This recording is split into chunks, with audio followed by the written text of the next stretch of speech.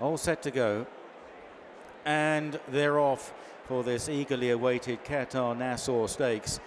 Blue Rose Cen on the inside running rail, preceded by above the curve at what looks to be a fairly steady pace through the first furlong. Husn now goes second from Blue Rose Cen.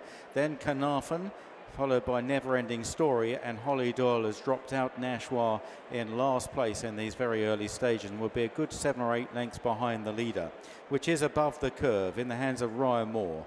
Blue Rose Cen and Husn racing almost together. Then Never Ending Story in the pink jacket, the inside of Carnarvon, and 2.5, 3 lengths back to Nashwa. Racing up the hill and on towards the final 6.5 furlongs, and above the curve leads the way. Husn is a close second, and then Blue Rose Cen round the inside, Carnarvon, and they're followed by Never Ending Story, and Nashwa is still the back marker. About to turn right-handed at the highest point on the racecourse, and then the race will really begin in earnest, running on down the hill towards the home straight, and above the curve, who's had a pretty soft lead here from Husn in second. Blue Rose Cen in behind in third, on the inside Carnarvon, then Never Ending Story and Nashwa. About to turn round the final little right-hander, and here's where it's about to unfold, and it's above the curve by a length to Husn, now getting closer. Blue Rose Cen on the inside as they race towards the cutaway. Carnarvon and then Never Ending Story, and Nashwa is still at the back of the field. Blue Rose Cen went for the gap up the rail, but the door was closed by Ryan Moore on above the curve, and it's above the curve and Husn. Blue Rose Cen has got to get out of trouble over there from Never Ending Story, and then Carnarvon, and here comes Hollie. Hollie's coming down the outside on Nashwa, and Nashwa really picking up, and Blue Rose Cen is imprisoned on the inside as they race down to the final furlong. Above the curve Husn, Nashwa storming down the outside, needs to find a little bit more. Then Blue Rose Cen, they race into the closing stages. Husn from Nashwa and Blue Rose Cen, and it's Husn further Group 1 glory for Shadwell and Jim Crowley. Husn has won the Nassau. From above the curve, Blue Rose Cen looking unlucky. Nashwa never quite reeling them back. Well, it's mostly been a very, very good week for Jim Crowley. He's won the King George with Hookham. He's now, of course, won the Nassau with Husn. Tremendous performance from her, but she had the beating of Nashwa before, and you knew she was going to like the ground. Yes, look, she's, as you saw, she's not a big filly, but she's all heart. She tries so hard. I was very fortunate that how the race panned out.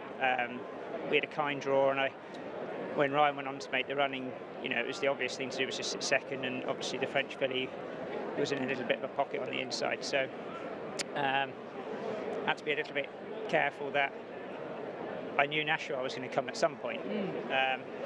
So he kicked on 2 out, and like she just stuck her neck down and really battled and really wanted it, and it was great. You know, she's improved. Roger's done a fantastic job with her. And like you say, she's just kept on improving all through the season. Her progress is sharp, though, isn't it? Yeah, it is. It's rapid. I mean, she won a listed race up at Ayr, and then she obviously won a Group 3, the Hoppings, and she did well that day, obviously. But she, like I said, coming here today, she's a well-balanced filly, and it was on the figures she still had to step up, and she's done so.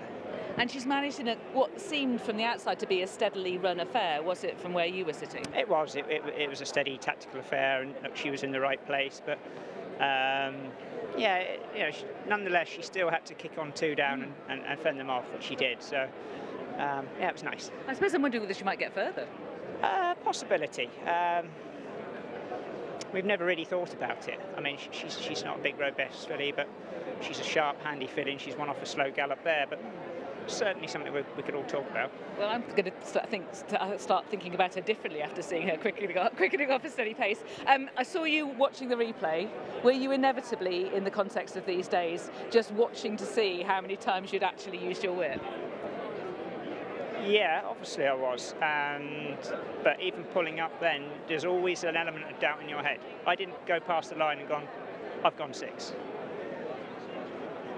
You know, it's a rule. It's a difficult one, because I promise you now, jockeys, it's not easy, and we're not going out there thinking counting. You're worried about tactics, where you are in a race and things like that, and it's not as easy as some people might think it is at home. I wish it was. I don't want to bring this interview down with that, but one more question about that. If it's not in your head, the disqualification, I mean, you were only one away from it in the King George, weren't you? Obviously, yeah. Look, as I said, I wasn't aware of that. I mean, you get people thinking, oh, he deliberately did it, and it's just absurd, really. It's not something you do, but, you know, anyway, it's done now. Move on, and it's nice to have a day in the sun today. Presumably you just ask everybody to sit down and talk. I think they have to. I mean, look, I personally think my penalty is very stiff. It is what it is. Does it warrant what I'm going to miss? I don't know, but listen, I can't change it. It's done.